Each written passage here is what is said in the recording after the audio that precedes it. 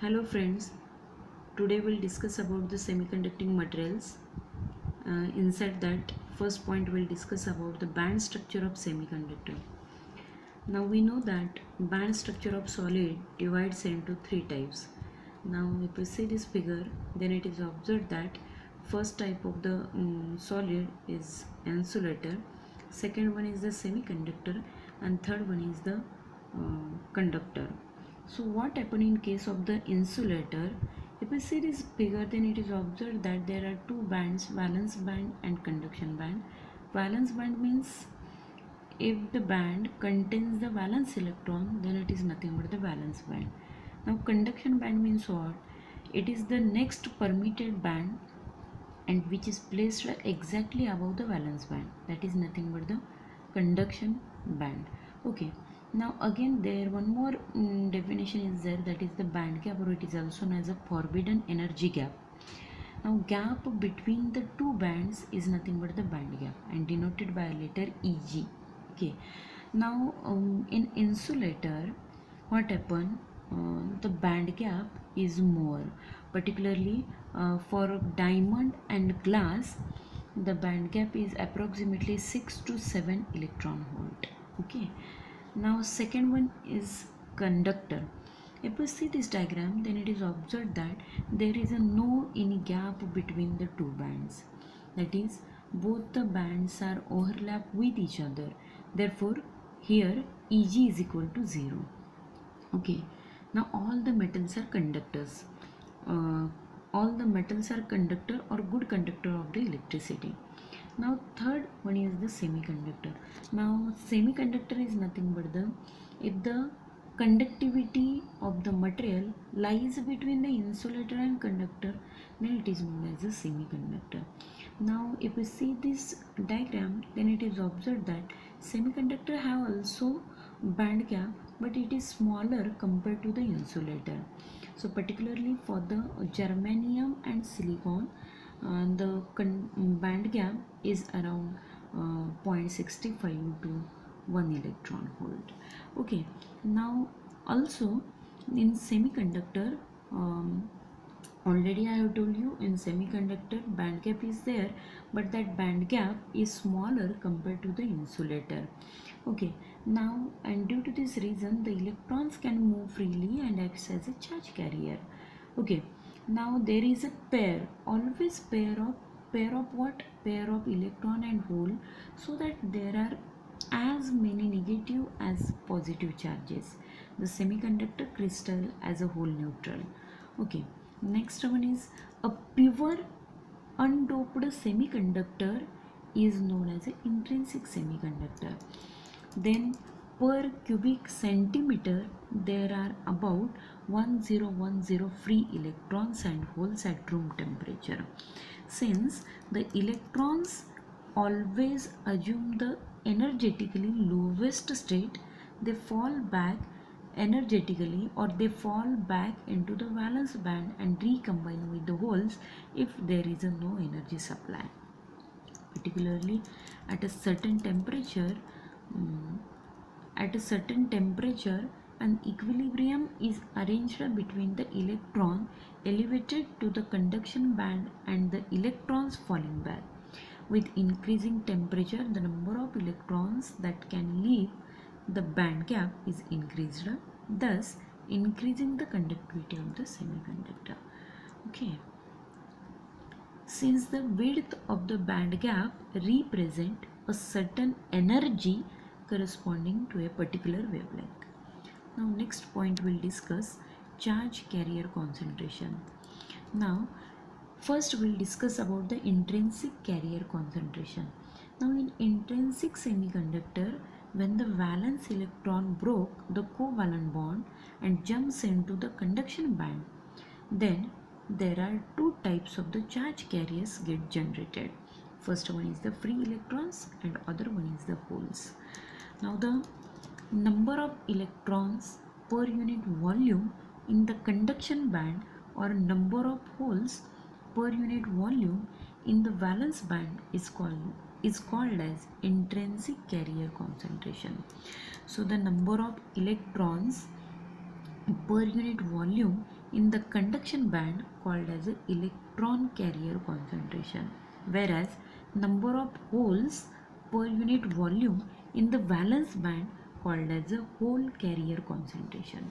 So in intrinsic semiconductor, the number of electrons generated in the conduction band is equal to the number of holes generated in the valence band. Hence, electron carrier concentration is equal to the hole carrier concentration. Now, mathematically, we can write Ni is equal to N is equal to P, where this Ni indicates intrinsic carrier concentration. Here, N indicates electron carrier concentration. P is nothing but hole carrier concentration. Now the whole concentration in the valence band we can write P is equal to NV into e raised to minus EF minus EV divided by KBT. Similarly, the electron concentration in the conduction band we can write N is equal to NC into e raised to minus EC minus EF divided by KBT, whereas Kb is nothing but the Boltzmann constant. T indicates the absolute temperature of the intrinsic semiconductor. Nc represent effective density of the state in conduction band, and Nv, here it is, Nv is nothing but the effective density of the states in valence band. Now after that we'll discuss about the Fermi level. Now first we'll discuss Fermi level in extrinsic semiconductor. Now in extrinsic semiconductor, the number of electrons in the conduction band and number of holes in the valence band are not equal. So what happens in extrinsic semiconductor? Number of electrons which is present in the conduction band and number of holes which is present in the valence band are not equal. Hence, the probability of the occupation of energy levels in a conduction band and valence band are not equal. Therefore, the Fermi level for extrinsic semiconductor lies close to the conduction or valence band. Now, first one, Fermi level in N-type semiconductor. In N-type semiconductor, pentavalent impurity is added. Now N-type semiconductor means what? If we add pentavalent impurity in a pure semiconductor, then we get the N-type semiconductor. So each pentavalent impurity donates free electron. Next one, the addition of pentavalent impurity creates large number of free electrons in the conduction band. Now this is the diagram. If we see this diagram, then it is observed that this is the valence band, conduction band. This one, this dotted line indicates that the Fermi level, and this is nothing but the Fermiton band between the two bands. At room temperature, what happens? The number of electrons in conduction band is greater than number of holes in a valence band. Room temperature, what happens at room temperature? The number of electrons present in a conduction band are more compared to the number of holes present in a valence band. Hence, probability of occupation of energy levels by the electrons in the conduction band is greater than the probability of occupation of the energy levels by the holes in valence band. So this probability of occupation of energy level is represented in terms of the Fermi level. Therefore, the Fermi level in N-type semiconductor lies close to the conduction band. Mathematically, we can write Fermi level for N-type is EF is equal to EC minus KBT log of NC divided by ND, where EF indicate Fermi level, EC indicate conduction band, KB indicates the Boltzmann constant, T is nothing but the absolute temperature, NC effective density of states in the conduction band, and ND is nothing but the concentration of donor atom. Now second type we will discuss Fermi level in p-type semiconductor. Now what is meant by p-type semiconductor? When or if we add trivalent impurities in a pure semiconductor, then it is said to be a p-type semiconductor. Okay, so each trivalent impurity creates a hole in a valence band and always ready to accept an electron. So the addition of trivalent impurity creates large number of holes in the valence band. Okay, now this is the figure which indicates the p-type extrinsic semiconductor. Now from this figure it is observed that this Fermi level shifted towards the valence band.